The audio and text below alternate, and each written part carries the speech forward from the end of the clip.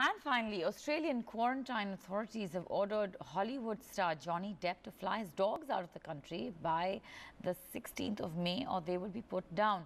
The Agriculture Minister accused Depp of smuggling the terriers aboard his private jet when he returned to Australia on the 21st of April to resume filming the fifth installment in the Pirates of the Caribbean movie series. Welcome back, Johnny. How are you? How's the hand? I have two. You got two? You survived? Yeah, I'm growing three. The next issue, which is a gentleman by the name of John Christopher Depp, 51 years old, otherwise aka Jack Sparrow, and he has decided to bring into our nation two dogs without actually getting the proper certification and the proper permits required. If we start letting movie stars, even though they've been the sexiest man alive twice, to come into our nation, then why don't we just break the laws for everybody?